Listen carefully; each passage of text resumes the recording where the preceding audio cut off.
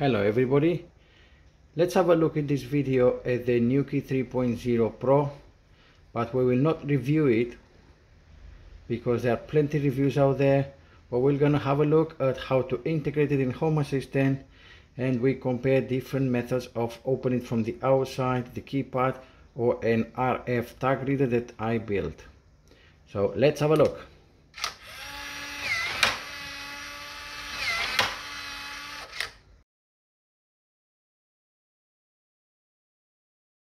So let's have a look now at the hardware bit. You can use something like this, which is the official keypad 2.0. Overall it looks nice. One thing I don't like, you can feel the battery moving inside, and this will stick on your door or on the wall using this double side tape. This is the mounting solution. The problem is that if you slide this down, you see, once it's on the wall, you slide this down and it just comes up. There's no security, anybody can just take it. And if it doesn't take this, you can just pull down this tab and take your batteries away. And if it takes this bit, my guess is it's not going to work anymore. So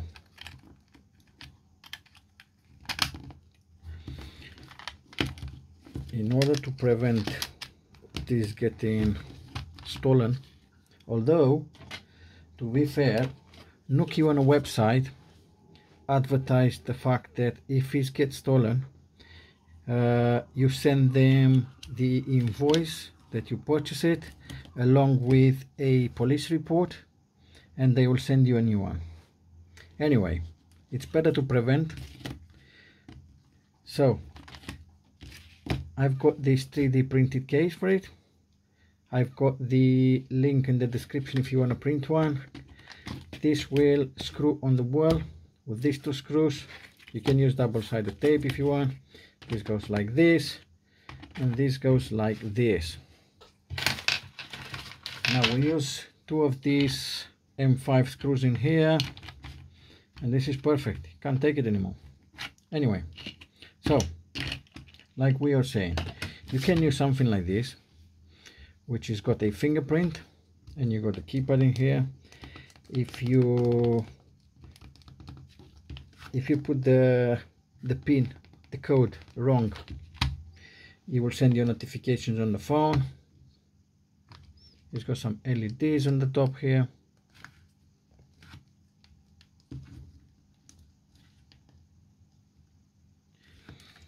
It looks nice. One thing I've noticed is extremely slow. After you key in the code, or you swipe the finger, it will take about 20-30 seconds until it reacts and opens the door. Now this costs about 159 euros, I think. Like I said, it does look nice. It doesn't look very, I don't know, it looks kind of flimsy. Another solution which costs a lot less is use something like this, like you've seen in other videos we have, is the NFC RFID reader. Now this is actually much better than this. Now this has Bluetooth and it has the fingerprint and it has the keys. This doesn't integrate into Home Assistant and is slow and is expensive. It is nice, but it's slow and is expensive. Now this is another level. This is the RFID tag. This is using a ESP8266 or Mini D1. We have a PN532 RFID reader. We have in here an LED.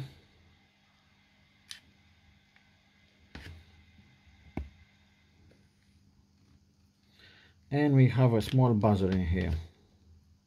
Now you should have on the screen now the schematics for it, and I also added a push button, which is this one. I'll explain in a minute. So basically,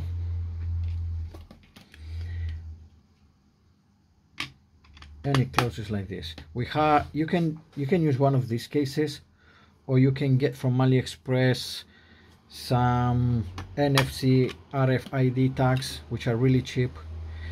Just remove everything from inside and just use this inside the other box. They look more professional and they look stronger than this to be outside the door.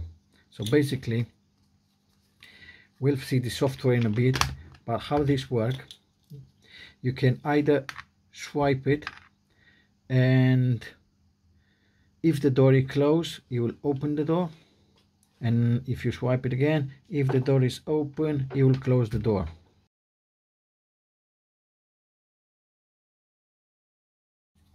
Now, beside the keypad, Nuki also have a door sensor. Now, this door sensor, in my opinion, is a little bit stupid. First of all, it's huge. Now, this is the Nuki sensor, which costs about €49. Let's put it side by side with the Akara one and with the Xiaomi one. It's the biggest of all three. Now, to be fair, because the Nuki one is Bluetooth, it also consumes more power. So they added a bigger battery inside, and my guess, this is the reason for it. Now, it looks a bit cheap. It looks a lot cheaper than the Akara one. Akara one has a nicer finish. This looks like cheap plastic. It is slow. You open the door, you close the door. We've seen a minute. It takes about 15 seconds to realize you close it and open the door. Again, it might be something to do with the battery saving capabilities. But why I think this device is really stupid. Say you've got this on your door, so Nuki knows that the door is closed properly or is open. If the door is open and you press the button to lock the door, although it knows the door is open, it will also lock the door. Why would you lock the door if the door is open? I don't know. Then another thing is, Nuki has a feature called lock and go, where you press the button on the device itself, and then you open the door, and when you close the door, you will lock the door. Now, it's all nice. In the menu, you can choose a set amount of time for the lock and go feature. Say, I don't know, I think it's from 20 to like a minute, 20 seconds to like a minute or something. We'll see in a minute. Anyway, beside the 60 seconds time, which I think is the maximum, it will also use this sensor. Say you press lock and go, you exit the door, and as soon as you close the door and it realizes the door is closed, although the 60 seconds hasn't passed yet, it will also lock the door for you, which is nice.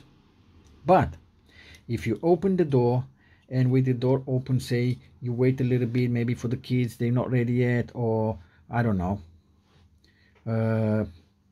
you haven't closed the door, you open the door and you haven't closed the door within the 60 seconds. So I thought that adding this, the lock will know that the door is open, and although the 60 seconds has passed, you will not actually try to lock the door unless you close the door. But no, 60 seconds has passed, or whatever time you set up, you will lock the door. Then maybe you hasn't realized the door is locked, you try to close the door, you can't, you have to open the door again. I don't know. I think they have to play a little bit in there with settings. Anyway, like we've said, this looks really cheap. The Akara one looks a lot nicer. Again, Since it's Zigbee and consumes less energy, maybe with this little battery is enough. This is Bluetooth, it needs more power, so they added this big battery. Maybe that's why it's bigger. It is a lot slower than the Akara one. We'll see in a minute in the software. The Akara one, you open the door immediately, it knows the door is open. You close the door, you will immediately know the door is closed. This takes some time. It takes about 10-15 seconds to realize the door is closed or the door is open. And beside the fact that you will lock the door as soon as you close the door, there's no other benefits of it. So I will skip buying this, really. Especially if you integrate it with Home Assistant, you can do a much nicer automation of locking the doors than this thing.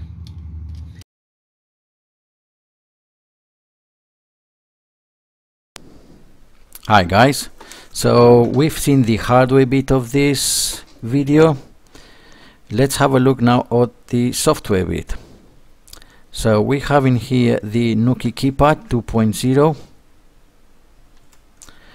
and we also have in here the NFC tag reader that we built. I also added a button just for testing purposes, and we'll see in a minute. Let's test first the Nuki keypad. So on the Nuki keypad, I already have set 2 fingers. Let's have a look.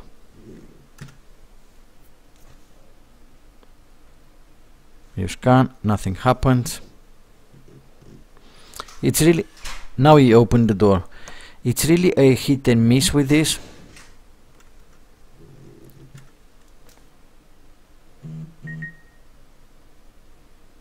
Nothing.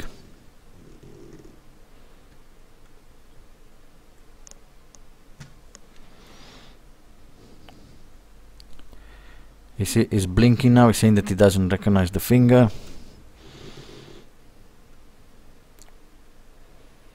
Still nothing. Let's try another finger. Nothing. Let's try the code. 131415.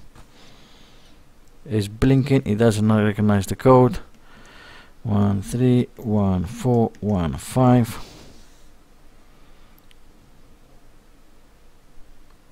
No, it's not opening anything.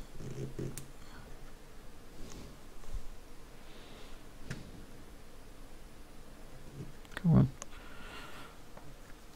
So you see it's blinking. It doesn't recognize the finger. Now it opened again. So you have to stay about 20-30 seconds on the outside until the lock decides to recognize your finger. Let's try again. Nothing. Nothing. Now it worked. Now it didn't. Let's see again. Now it didn't. Now it did. Now to lock the door,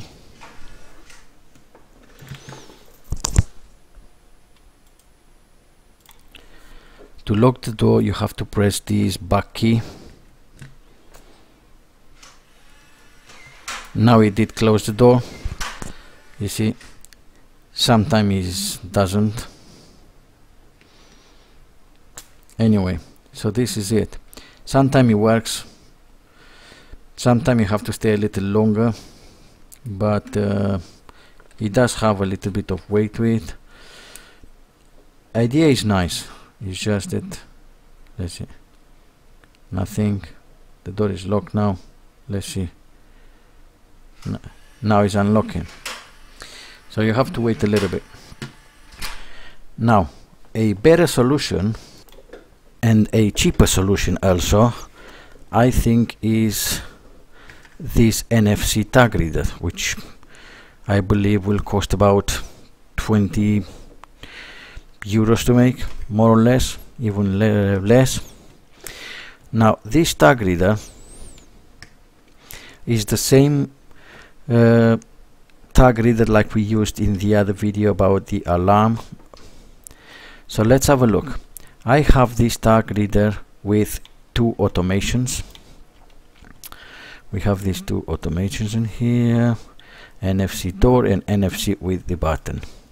Let's try this first. Now this automation,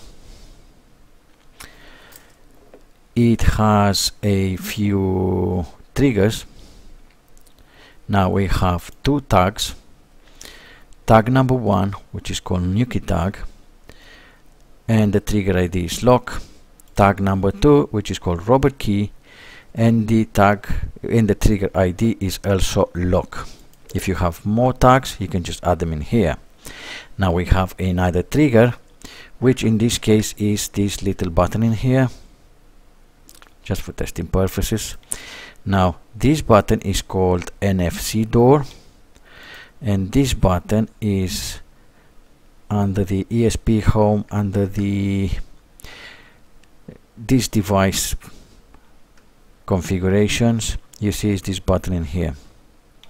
Now this button is called NFC door, you see. Now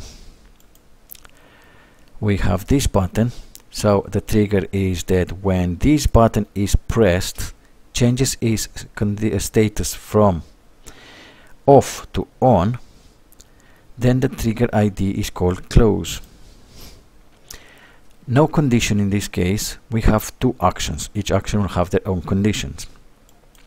Action number 1.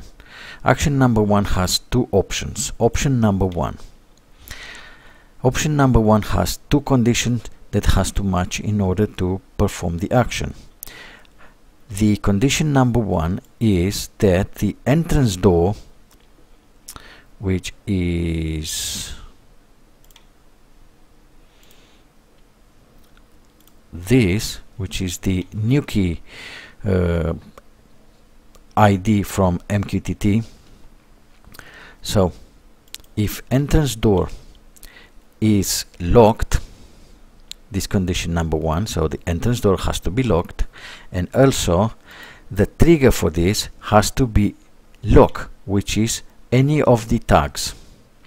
So door locked and the tag is scanned. Action is entrance door will unlock. So if any of these two conditions are matched, then the door will unlock. Then option number 2 has two conditions as well. First, the door has to be unlocked in this case. Then the trigger for this, the trigger ID for this is lock, which is again any of the two tags. So if the door is unlocked in this case and is being any of the tag has been scanned, then open the door. The difference between unlock and open: unlock will just unlock the door, open will unlatch it. So if you have on the outside a bar or a knob, you will have to push the door, otherwise you'll have to insert the key and unlatch it yourself. So if the door has been unlocked, then it will open the door for you. Now we have another action in here which only have one option. If two conditions are matched, the first one is that is the trigger has to be the button in this case, and the door has to be unlocked. So if the door is unlocked and you press the button, what happens is it will lock the door. So let's have a look if it works. The door is now unlocked. So if I press the button, it's locking the door. You see? Now if you press again, nothing will happen, because the condition was you press the button and the door also has to be unlocked. Now the door is locked. You come home, you have your own tag in there, you scan the tag. Immediately, you don't have to do it 3 times, 4 times. Now the door is been unlocked but not open. Now if you scan again, it opens the door. You see, it's beautiful. You scan again, it opens the door again. It just works. This is how device is supposed to work, especially for this range of price. So let's lock it again. Beautiful. Now let's go back to our automations and let's disable the one with the button. Okay, and let's enable this one. Now ignore the button. Now say you don't want the button. Now I have another automation in here which is pretty much similar, but removing from the equation the button. Now we have in here two triggers. You see, we don't have the button anymore, we have the tags. You can add in here all your tags you want. We have a condition in here that the little LED has to be on. I'll explain in a minute why this condition. And you also have the actions in here. Why I added this condition? If you have more than one tag reader like me, I have another one that I use for the alarm system, then you see in here there is no way of specifying which of the reader reads the tag. So you're just saying that when this tag is being scanned, but not to which of the reader. So if you don't specify this and you scan your alarm, the tag on the alarm one, then you will lock the door, unlock the door, you will be a mess. By specifying this, you will say that perform the action only if this reader is being on. So this will only happen for a second when you scan it. We'll see this in a minute. So you have the two triggers in here, which are the tags. We have the condition that the light has to be on, and we have the actions. Now we have two actions in here. Action number one: if the entrance door is locked, then unlock the door. So you scan it. If the door is locked, unlock the door. No mystery. Okay. Action number two: if the entrance door is being unlocked for 20 or more seconds, then lock the door. So if you unlock the door and you hasn't scanned the tag again within the 20 seconds, then you will lock the door. Otherwise, if the entrance door is being unlocked for 20 or less seconds, this is what it means. Otherwise, open the door. So let's have a look. The door is locked. If I scan the tag, it's unlocking the door, and now you see it's counting the seconds in here, which says 20 seconds. The door is being unlocked for 3-4 seconds. Okay, now within the 20 seconds, if I scan again, you see it opens the door. Scan again, it opens the door. Now if the 20 seconds has passed and you scan now, it's locking the door.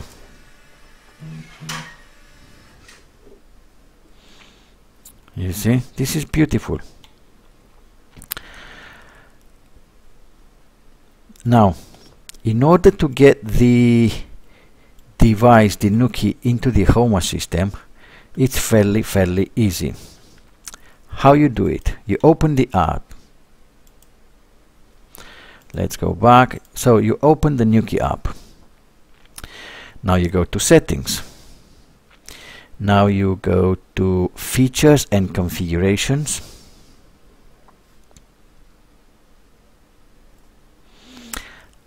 under features and configuration, you go all the way down where you see the MQTT.